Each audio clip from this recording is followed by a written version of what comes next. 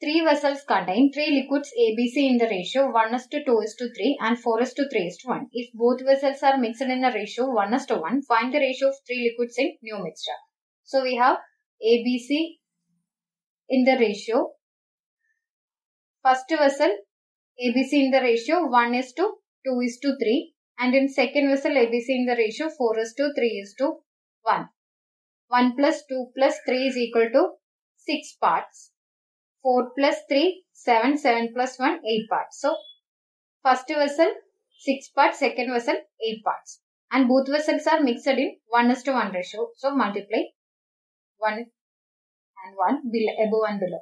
Here, LCM of 6 and 8 is equal to 24. 6, 4 times 24. So, multiply first ratio with 4.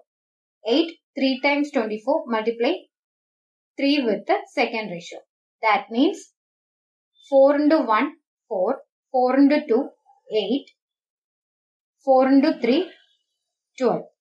Second ratio become 3 into 4, 12. 3 into 3, 9. 3 into 1, 3. Now you can check the parts are equal.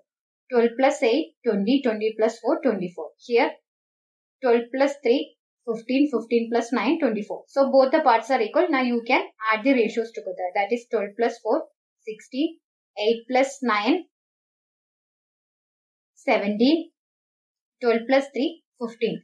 So, 16 is to 17 is to 15. Option B is your answer.